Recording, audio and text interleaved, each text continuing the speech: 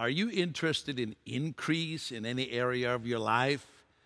Maybe you say, well, who isn't? Well, somebody could be so successful, so prosperous that they say, I'm fine just like I am. I don't want any more. So I guess this program wouldn't be for you if you're in that category. But if you are the kind of person who say, I want increase, today we're going to talk about the relationship between increase for you and your comfort zone. You'll not want to miss this. God's love, elevating, energizing, empowering. Miracles happen when you know that you are loved. Peter Youngren has communicated God's love with millions from every religion and culture. Get ready for your ultimate life because you are loved. Well, that's exciting. Today I'm looking forward to our telecast and what we are dealing with.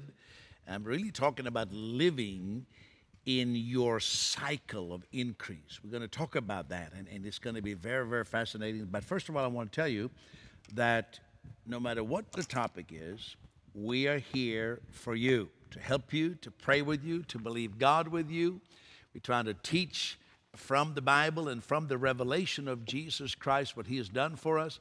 And then we pray. We believe God for the miraculous. So maybe you just need a miracle. Maybe you're in a crisis. You need a miracle. Well, call the Grace Prayer Center, and also you can call there to be a part of what we're doing around the world. But right now, without any further delay, I'm going to the teaching, Living in Your Cycle of Increase.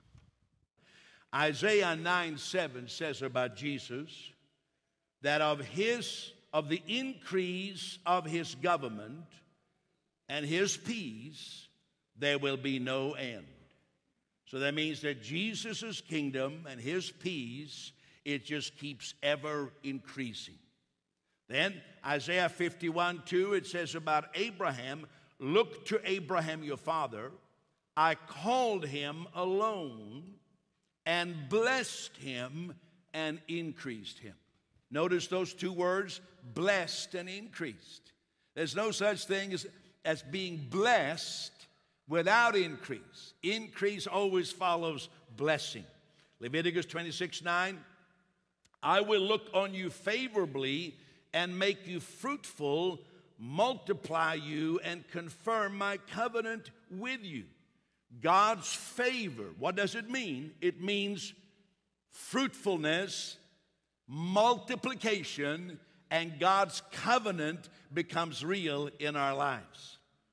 These are powerful scripture verses. Another one, Mark 4, verse 8, other seed, speaking of the gospel, the revelation of Jesus being the seed, fell on good ground and yielded a crop that sprang up, increased, and produced. Some 30-fold, some 60, and some 100. So notice again, increased and produced. There's a tangible effect. It's not just, God's increase. No, it produces something. How many want some good things to be produced in your life? That's God's plan. Then it says, Jesus is our example. He says in Luke 2:52, Jesus increased in wisdom and stature and in favor. So if Jesus increased, we are the followers of Jesus. Our destiny is also increased. Acts 16:5. Churches were strengthened in the faith and increased in number daily. So to be strengthened in the faith is not just, I'm strengthened, I feel so spiritually strong, and then nothing happens. No, they increased in numbers daily.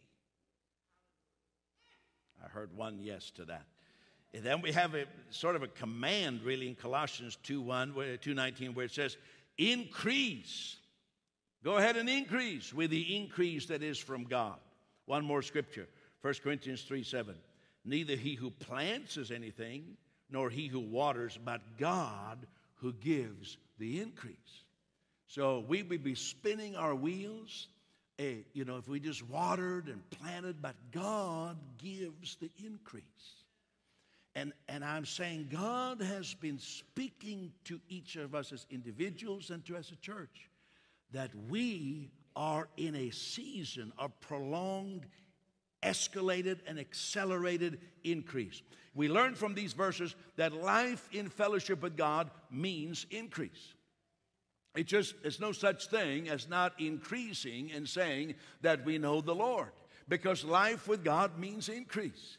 Now, I put a very ambitious title, if you wish, on this series of teaching. I call it Living in Your Cycle of Increase. Look at the title I put there, Living. So I'm not saying having an occasional increase or visiting in the area of increase. I'm talking about living in it. And I'm making it personal. I'm not talking about somebody else.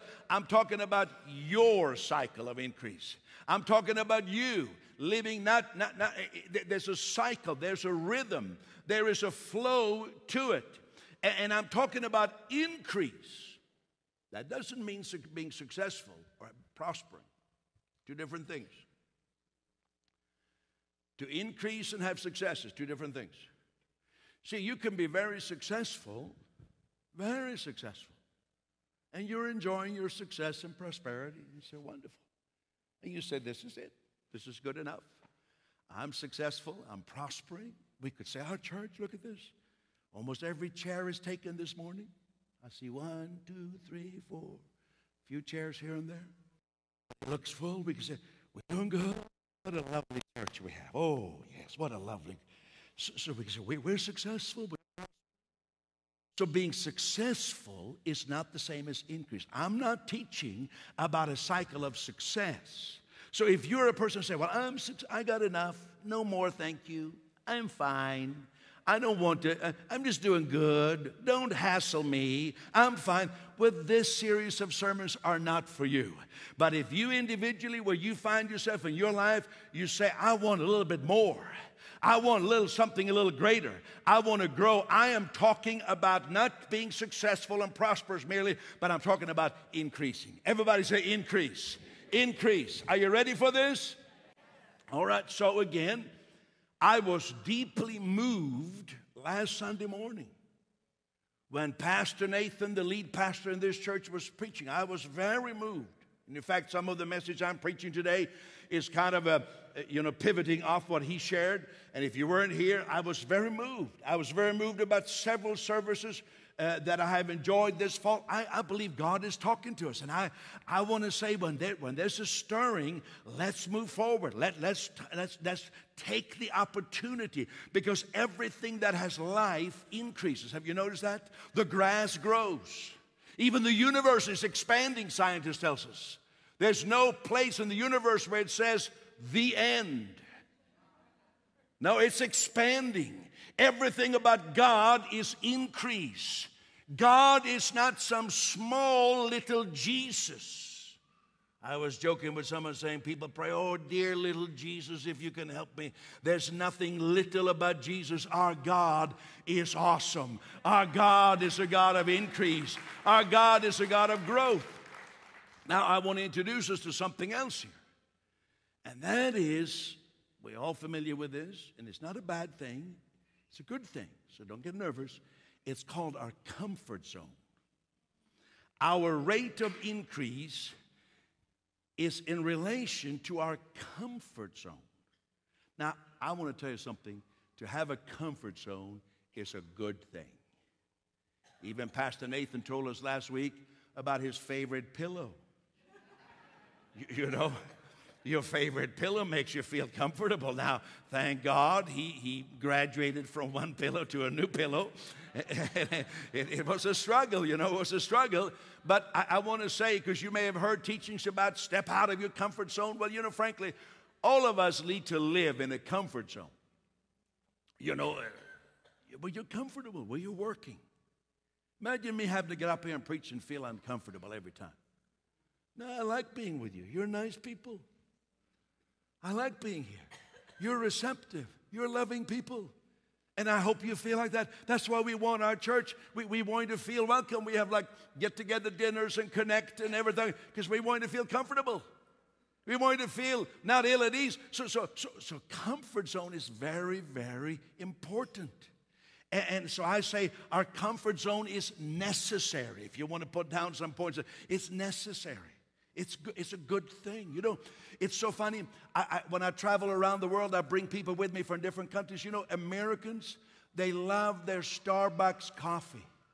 And they go to Africa, they go to Ethiopia, to Kenya, countries that produce coffee, and they're bringing bags of Starbucks. Then Canadians are bringing bags of Tim Hortons coffee. I say, leave the Tim Hortons coffee at home. They actually have coffee in Africa. But you know, it gives you a sense of comfort. I want my little Tim cup. I do so much promotion, they should pay me, really, Tim Hortons, you know. People like comfort like that.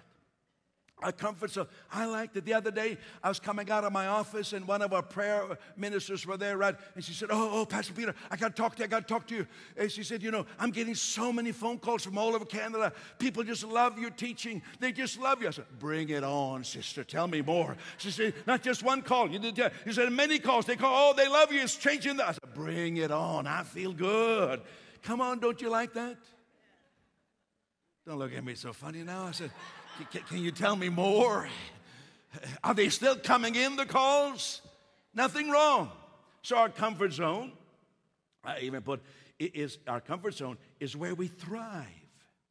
In your business, you're familiar, you have your clientele, you have your sales quotas, and you kind of know how to meet those sales quotas, and you know the main customers, and you visit them once a month, or you call them up, and you know, it's kind of nice. So everybody say, I love my comfort zone. Oh, I love it. And your home. I love going home because nobody tells me where to sit. And I'm comfortable.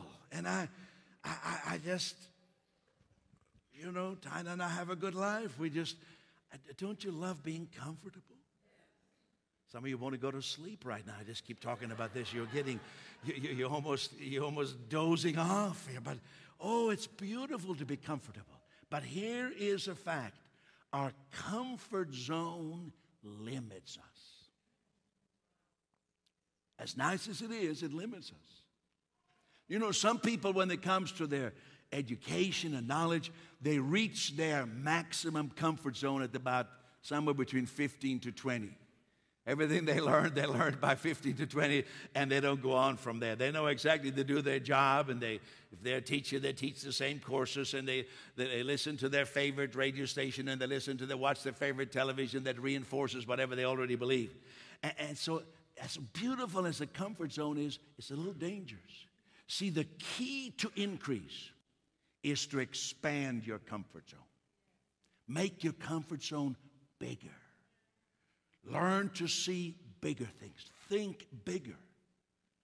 If you want to get a promotion in the company you work for, find out how you can contribute in a bigger way. What else can you do to contribute? Expand your comfort zone. And here we come to the point. The faith God gives us is what makes us step out of the comfort zone until that zone has been expanded. Look at this. It's on the screen right there. Faith steps out of the comfort zone. Now that's people say, step out of the comfort zone. Yeah, I can step out a little bit, but I don't want to live outside my comfort zone. But keep stepping out until your zone has expanded. So if your zone was this big, I'm walking in a circle right now, you step out a little bit. And they say, I'm going to go back to where I was. No, I step out again. And you step out again, and suddenly you know, oh, it's a bigger circle. And then when you get comfortable in that circle, I think I'm going to step out again. I said, no, I don't want to do that. I want to pull back. And he said, well, I'll step out again and again until, hey, it's getting bigger. Well, we're going to go back to that teaching in just a moment. And I'm going to talk about what is the motivating factor that gets us to expand our comfort zone. What it could be ambition, it could be determination, it could be being strong-willed, and those things may help you a little bit. And I'm going to talk about what really causes us to step out of our comfort zone. And as you make that comfort zone bigger, because you don't want to live outside your comfort zone. You want to just make it bigger so that you're comfortable in a much bigger area. But before we go to that, I want to remind you that today, I haven't been mentioning this now for weeks, but I want to give you the opportunity to receive our booklet that has blessed tens of thousands of people across Canada and also in other parts of the world the Himself booklet that I know is going to encourage you. It's yours just for the asking. And there's a very special phone number just to receive that book, written over 100 years ago. And there's a special number. It's not the regular Grace Prayer Center number. It's a special number. So note it right down there and call in, and we will have this out the door within 48 hours. It will be in the mail being sent to you. And so avail yourself of that. But right now, let's go back to the teaching. What makes us step out of our comfort zone? What makes us go for it? Well, the thing is this, it's the faith of God in us. And you see, all the people in the Bible, how many know there's some heroes in the Bible? All of them have one thing in common. From Noah on down to Abraham and David and Solomon and Elijah and all of them, they pushed their boundaries. They enlarged their territory. Every one of them. To the apostles. So faith makes us increase our comfort zone. Go further, all right? I thought of one story that really blesses me. These are 4 unnamed individuals. We call them the 4 lepers. I mean, how would you like to go down in history as one of the 4 lepers? These people, obviously being a leper, meant in the thinking of the people that you were condemned by God and really weren't much useful for anything. Plus, you had the physical sickness. Now, the context is that there was a famine in the city of Samaria. And it was a bad famine because the city was surrounded by an Syrian army, and so people had no food, and there was no produce coming into the city. So people were desperate, even eating one another. And everything was super expensive. And so somebody prophesied and said, in 24 hours, bread is going to be so cheap. You're going to be able to buy loaves of bread so cheap. And one guy who stood and listened said, I tell you, if windows open in heaven and loaves of bread came raining down, it could never happen. And then they said to him, well, you're going to see it, but you won't even get to taste it. And so this is the situation, a desperate situation. And then the Bible goes forward. In the next verse it says, and there were 4 lepers. And they sat by the entrance to the gate of the city. And they said, we're going to die. And the other one says, yeah, that's right, Bubba. We're going to be dead. And the other one said, let's do something. So they say, if we sit here, we'll die here. And if we go towards the Syrian camp, we'll die there. So they say, what's the difference? Let's do something. And so they made a move. They stepped out. But you know, it wasn't really a great stepping out, because what was their choice? It's like when, you know, maybe, I hope this didn't happen to anybody in this church, when your wife said to you, listen, baby, you helped me produce 7 kids, and you haven't had a job for 7 years, and we're going to lose the house. Get off your bum and off the couch and get out there and get a job. I don't care if they pay minimum wage. And you kicked them out of the house. And he said, I'm stepping out. It was kind of, he had to, isn't that right? He was saying, I didn't have an option, right? I'm not talking about anybody here, of course, or anybody at all. I'm just saying that wouldn't be a great step of faith, but nevertheless, it would be like, I got to move or I'm dead. So let's not give them too much credit. So they're moving out, and then God takes that. How many are with me in the story?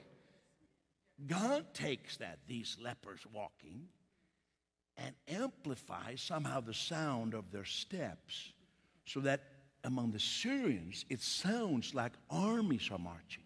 So they get scared and they run and leave all their food and all their porterhouse steaks and all their shrimp sandwiches and all their salmon and everything they had. They leave it and they run for their life. So the 4 lepers arrive then at the camp of this enemy army.